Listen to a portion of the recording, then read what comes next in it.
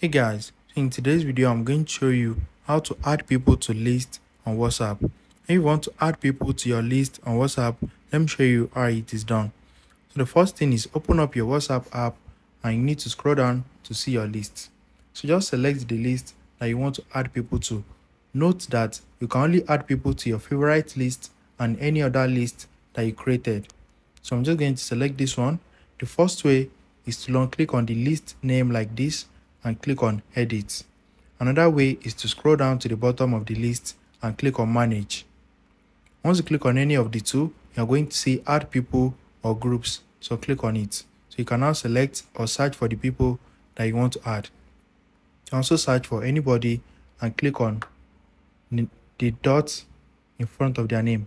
Once you are done, click on add at the top right corner and the people will now be added to the list. So you can now click on this back icon. If you found this video helpful, smash the like button and subscribe.